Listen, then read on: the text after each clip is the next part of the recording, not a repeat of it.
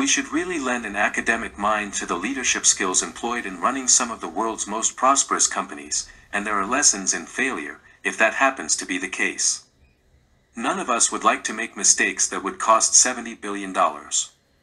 It might be better to review a few wrong steps of Meta CEO, and learn ahead of the time we might control such a big company too. 1. Changing the company name to Meta without seeking feedback from the users. Sometime in October 2021, Facebook's parent company suddenly announced a name change. It was met by several rejoinders, essays, and memes. Nevertheless, the name stuck as requested. Facebook, or rather Meta, has always done whatever it fancies, within its exclusive decision caucus, only measuring users' reaction afterwards, before bringing up another. A few ideas succeeded and a few had to be dropped. They have added stories and reels to copy features from other apps, simply trying to retain users' attention and remain the juggernaut. The additions had then received various feedbacks from the people. Now, Instagram is being redesigned so frantically to Xerox TikTok experience, that there were claims of UI copyright infringements. Funds for sponsoring creation of content for Reels has been one of the major expenses incurred by Meta, to compile standout footages, yet Reels haven't driven engagement enough for the ads to generate profit.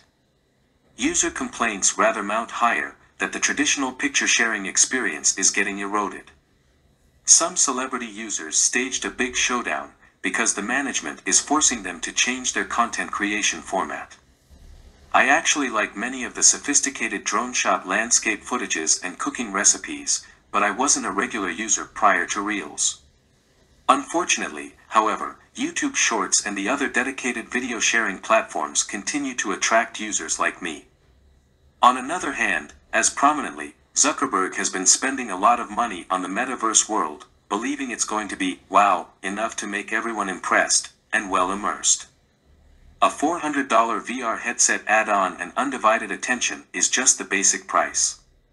It might be the sole source of entertainment in a lockdown world, but might not be as readily available in public like a Facebook wall, that's what I think. Some people don't even know what it's all about yet. Some have another idea. However, Mark believes greatly in it, so it's not a bad idea to spare a thought for possible opportunities in an early mover's advantage, in one aspect of commercializing it, because there is a proven company and CEO behind it. Nevertheless, this virtual world social media has to be really exciting for users, based purely on the genius of its founders. Other people get to shape very little of it. This is why I believe you should launch surveys occasionally to receive feedback from your customers about impending product changes and their preferences. You can also use this to generate ideas.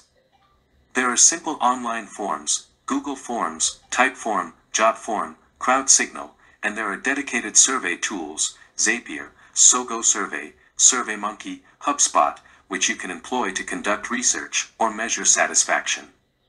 Talking of generating buzz, you can also host the submissions on social media. For example, Techno asked users to submit short video clips they have shot with the latest Techno Common mobile phone.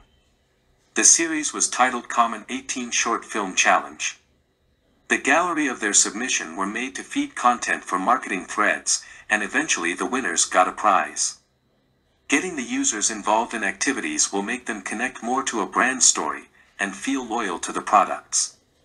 You can avoid his mistake by being more concerned with feedback. 2. Expanding workforce census too aggressively, based on growth projections from the lockdown period. This July, Zuckerberg said Meta plans to downsize or completely eliminate several departments over the next year. It will be done to reduce their big pile of pink slips. He was quoted to have said, "Our plan is to steadily reduce headcount growth over the next year. Many teams are going to shrink so we can shift energy to other areas inside the company." According to a detailed Wall Street Journal report, the tech world is presently bracing for a recession, therefore Meta is purging itself to get slimmer. The layoff will be as much as 10% this year.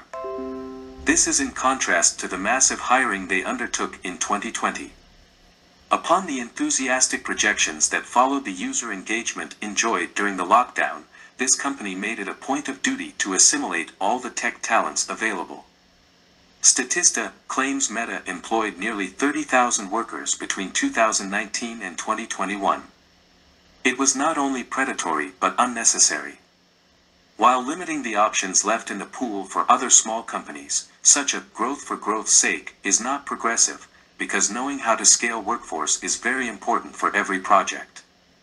Your company can do better by not drawing unfounded inferences from skewed metrics, sentiments, or seasonal spikes.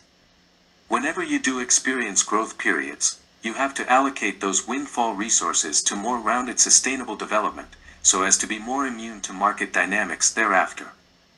In fact, a startup failure post-mortem research carried out by Protocol concluded that bad planning and lack of strategy, as regards expansion, is one of the principal reasons several companies fail. It's possible you have temporary workforce needs to fulfill. Some of the ways to go, if unable to afford long-term hiring, includes outsourcing, redistributing responsibilities, hiring freeze, modified employment plans, and seasonal hiring policies. You need to learn generally about how to make hiring decisions better.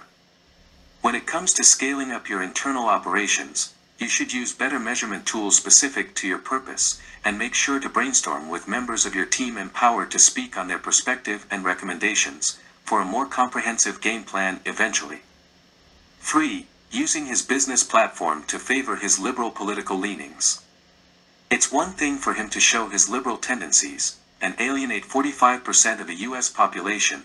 It was another thing to actually help politicians harvest data and target voters, while suppressing other political views, allegedly, with the Facebook algorithm. Facebook reportedly provided personal data to a partner, Cambridge Analytica, to aid electoral campaign in 2019. The scandal has been so massive, they have not been able to live it down fully. Business leaders can have political convictions, of course, but better not display it in corporate colors. It's actually better not to offend clients and customers by leaning too strongly or being condemning of other views. It will certainly serve the wrong purpose.